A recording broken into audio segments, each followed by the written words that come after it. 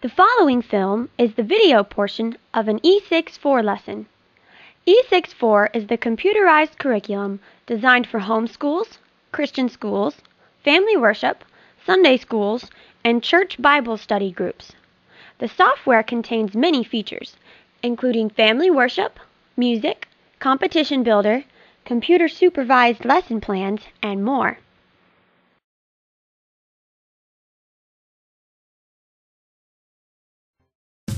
Let me tell you a little story about a man named Andrew Jackson.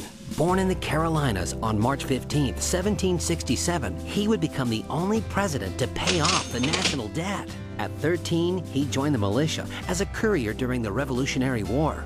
He was captured by the British, where he contracted smallpox and nearly starved to death. By the age of 14, Andrew was the only surviving member of his family. Jackson served in Congress and helped shape the modern Democratic Party. He was also a lawyer, politician, farmer, and military commander. In 1794, he married Rachel Donaldson Robards. In 1828, Andrew Jackson was elected as the nation's 7th president.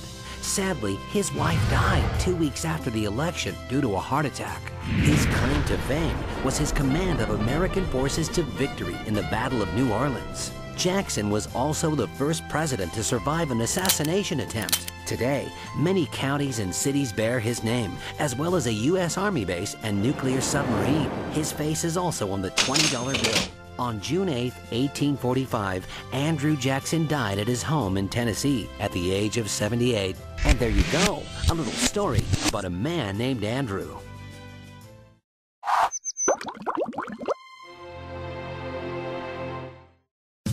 Let me tell you a little story about a man named Martin Van Buren. Born in New York on December 5, 1782, he would become the first president not born of British descent, but Dutch. At 14 years old, he began his career studying law. At 24, he married his childhood sweetheart, Hannah Hose, and together raised 5 children. Sadly, after only 12 years of marriage, Hannah died of tuberculosis. Martin served as the governor of New York for only 2 months before he was appointed to President Andrew Jackson's cabinet. He also served as a U.S. Senator, Attorney General, Secretary of State, Vice President, and in 1837, he was elected as the nation's 8th president. Martin was the first president to be born an American citizen and the only one to speak English as a second language, as he grew up speaking Dutch. He was the 3rd president to serve 1 term, though he ran 2 more times, and first to sit down for an interview with a reporter. On July 24, 1862, Martin Van Buren died in his home in New York at the age of 79. And there you go, a little story about a man named Martin.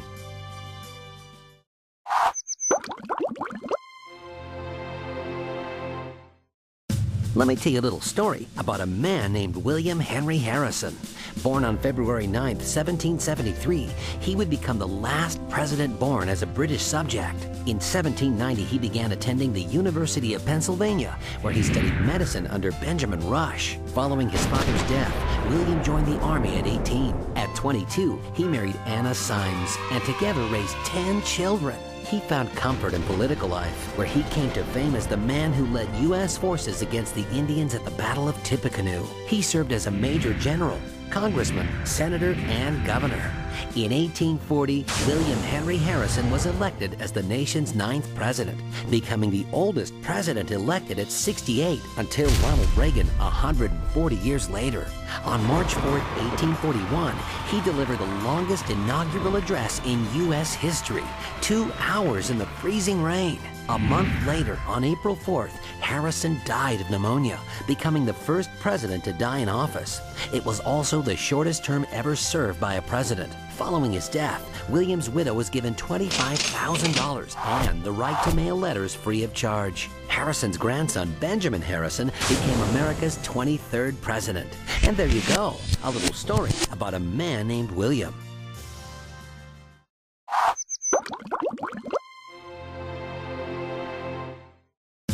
Let me tell you a little story about a man named John Tyler. Born on March 29, 1790, he would become the first president to be born after the adoption of the Constitution. Raised within a successful family, Tyler received a great education and graduated from college at the age of 17. He served as a lawyer, congressman, senator, and governor. In 1840, he became the nation's 10th vice president, running alongside William Henry Harrison.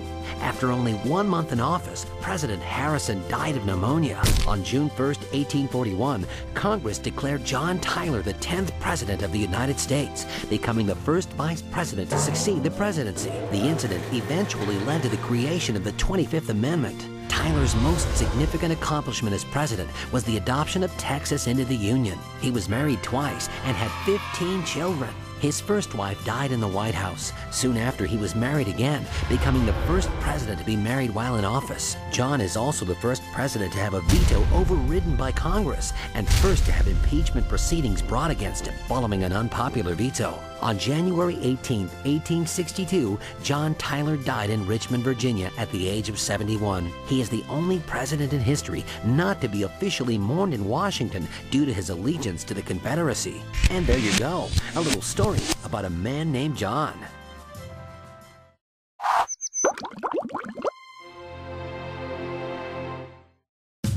Let me tell you a little story about a man named James Polk.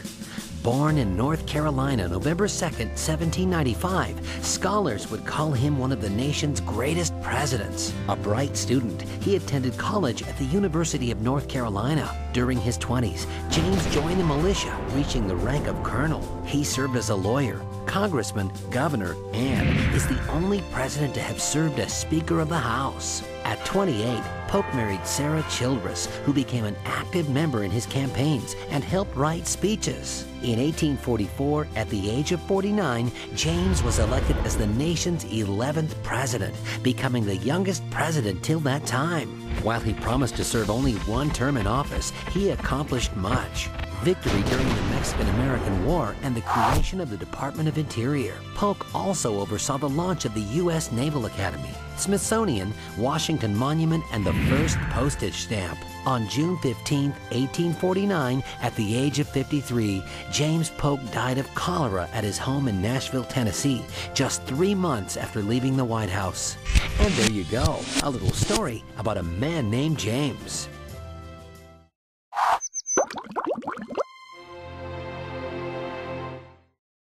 Let me tell you a little story about a man named Zachary Taylor. Born in Virginia on November 24, 1784, he was raised as a member of a very prominent family. In fact, his family tree consists of James Madison, Franklin Roosevelt, and Robert E. Lee. While he grew up on a farm, his schooling came from tutors, though he was reportedly a poor student. At 23, he joined the Army, where he rose in the ranks, thanks to his hard work and some family ties. 3 years later, he married Margaret Smith, and together raised 6 children. Known as Old Rough and Ready, Taylor served in the U.S. Army for 40 years, reaching the rank of Major General. His fame was compared to that of George Washington and Andrew Jackson after leading troops to victory in the Mexican-American War. Despite never having served in political office, in 1848, Zachary Taylor was elected as the nation's 12th president. Oddly, it was also his first time ever voting. He is known as the last president to hold slaves while in office and last Whig to win a presidential election. On July 9, 1850, Zachary Taylor died from the stomach flu at the age of 65. He was just 16 months into his presidential term, making it the 3rd shortest tenure in presidential history. And there you go, a little story about a man named Zachary.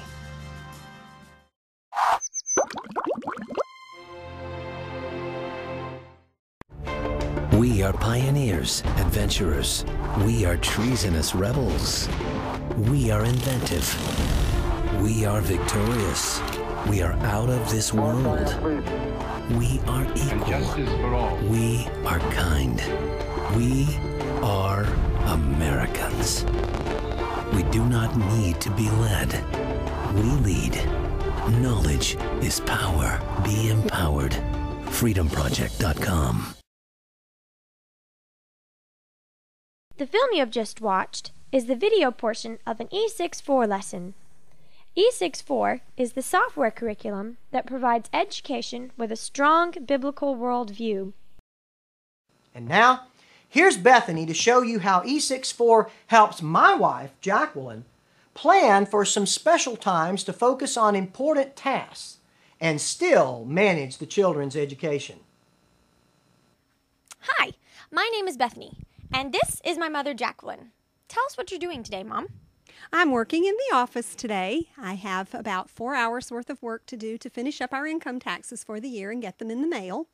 And since the children are a great interruption to that process, making it virtually impossible to finish, Maddie is going to be supervising their schoolwork today for me, and they're all forbidden to come in the office. So the children are on their own. What are they doing? Does today have to be a non-school day?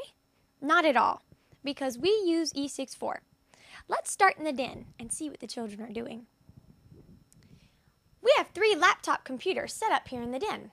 Let's visit with Sutara first. Hi, Sutara. Why don't you tell us what you're working on today? I'm working on E64 math. Wow. So what other things can you do with E64? English, history, science, and Bible studies. That's neat. So how do you know what lesson you're supposed to be working on? I don't have to know. I just log in with my name, and the program goes right to the lesson where I'm supposed to be. And if I stop in the middle of a lesson, when I sign back in, it remembers where I was. That's great. Let's go take a look at what Madison and Gavito are doing. Hi, boys. What are y'all working on today? Learning to read. What are you reading about? Noah and the Ark. It's so cool. Look, here's all the animals coming out of the ark. That is cool. Let's go see what Madara is working on. Hi, Madi. I see you're doing your E64 schoolwork. What are you studying? Today I'm learning about how to care for babies and infants. Aw, that sounds so exciting. What else will you do today? Today is Mom's bill paying day, so in addition to my own schoolwork, it's my job to see that the children do their chores and their schoolwork. There are not enough computers for everybody, so while Joshua is doing his E64, I have Yedick working on his chores. After about an hour, I'll have them swap out. I do the same thing with Armand and Sitara. How do you know what each child needs to be working on? Mom has chore cards she makes for each one of the children, so I just have to read their card to know what chores they are supposed to do. And she has already made their lesson plan for E64, so I just follow the lesson plan for each child. The computer keeps track of their schoolwork. All I have to do is make sure they are working and not being idle. How do you do that? That's easy. Watch this. If I press F3, it comes up with a daily record showing everything I've done today, including the times. So from time to time, I just go around, look at the daily record for each of the children. I can see everything he or she has done or not done, as the case may be. Thank you, Madi. Let's go see what's going on in the great room. Here we have Armand. What are you working on today, Armand? Right now I'm working for Wally, building question sets for just the Bible. Wally makes the videos and I do the question sets. That's interesting. What else will you be doing today? I will have to do my E64 lessons. What kind of lessons? Math, English, history, science, and Bible studies. Thank you so much, Armand. Now let's go see what Wally's doing. Hi, Wally. What are you working on? I'm working on creating the video for the next lesson in Mom's Learning to Read lesson series. Wow. Will you be doing anything else today?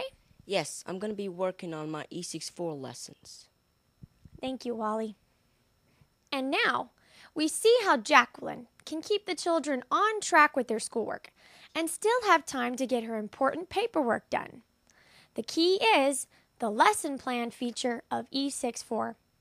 Because she has designed lesson plans for each of the children, E64 will provide the instruction with very little intervention needed by a teacher.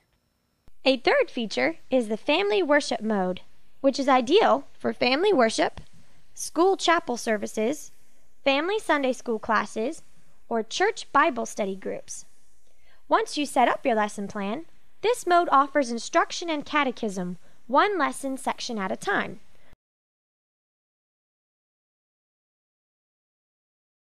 Reminds you to do prayer, thanksgiving and praise, Bible memorization, and includes a complete music section with songs and hymns for worship. Each song can be played with or without the vocals. Another E64 feature is the competition mode, where you create a lesson plan and the program randomly selects question sets from the lessons to create a fun and exciting competition, which can be as small as the competition our family does every day in our daily family worship,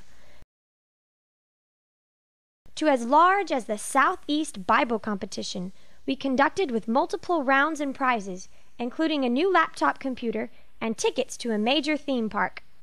Another feature is Apples of Gold, a computerized parlor game for more advanced students, where two clue givers devise clues to help their teams come up with a phrase from the Bible.